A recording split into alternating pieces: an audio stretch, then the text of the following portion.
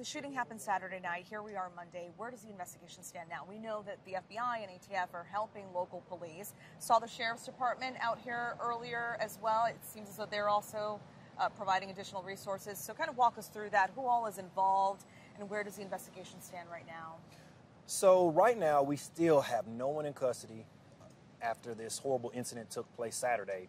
And the partners that we have involved are locally the Jefferson County Sheriff's Office and federally the ATF and the FBI. We have FBI agents, boots on the ground at the Birmingham Police Department working side by side with our officers.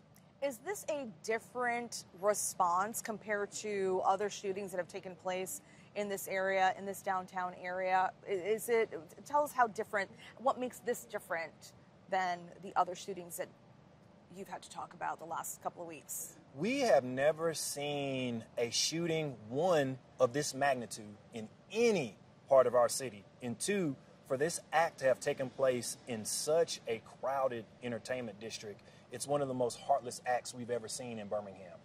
Okay, and talk about the crime rates. You were mentioning earlier just how many homicides have taken place this week alone, in this area alone. So there has been a drastic uptick in violence. Is that right, in this area? I've been a police officer for a little over a decade. When I first started at the Birmingham Police Department, we had 65 homicides for that year, which was 2011. Fast forward to 2024, and we are already at around 122 homicides just in September. So those numbers have doubled in just shortly over a decade. What's your message to the public, especially those who are in this area, may work and live in this area?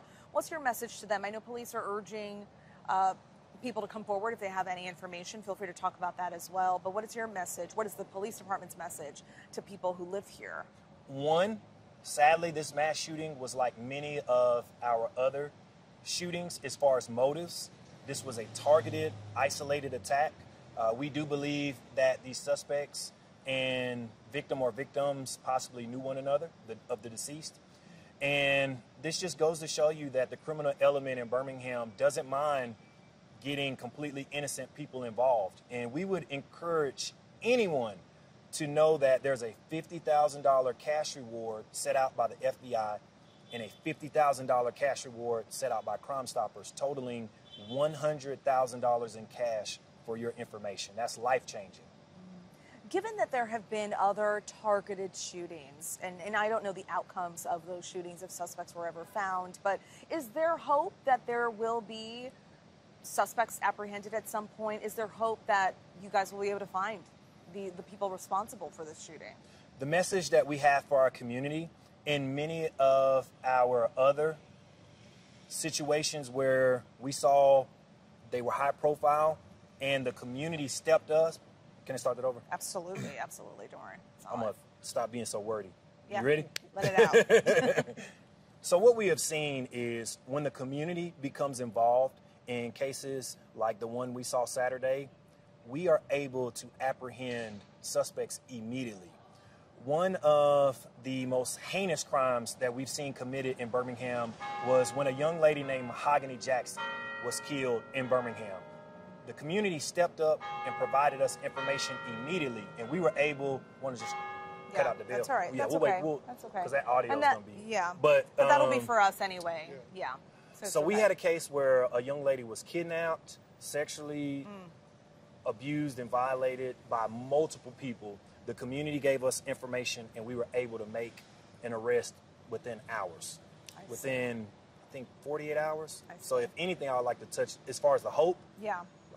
The message is when y'all give us information, we've shown we make the arrest, but we've got to get the information aside from our own investigation. Right. So I'll just Well, that worked. I'll cut that down. That actually worked. I'll cut that down. That worked. That worked. You explaining it the way you did, Okay. that totally worked. That is usable. Okay. So you don't have to re-say that at all. I won't. Yeah. I won't.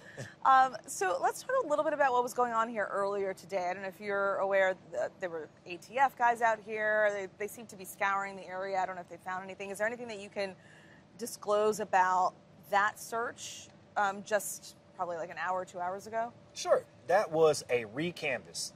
And what agents will do, along with Birmingham police detectives, is 1 day, 2 days after the crime, we come back out, we recanvass, make sure that we didn't miss any evidence, and we're just utilizing all our resources. Okay, perfect. I think that is all. Is there anything else that you wanted to add? I think that's it. You touched on everything. Yeah, yeah. Sure. You got one? What Go for it. criteria brought in ATF and FBI? They don't come to every shooting. Yeah, yeah. So I think it's probably the number of people that were around and the collateral damage. But touch on that. What brought ATF? What makes this a federal case in addition to police kind of investigating as well? In February of this year, we had a quadruple homicide take place in our north side of Birmingham. Right then, we knew we had to strengthen our relationship with our federal partners. So what we've established since then is anytime we have a shooting of this magnitude, the ATF, the FBI, and additional federal partners will always be here to assist us. So that's what brought them out for this investigation.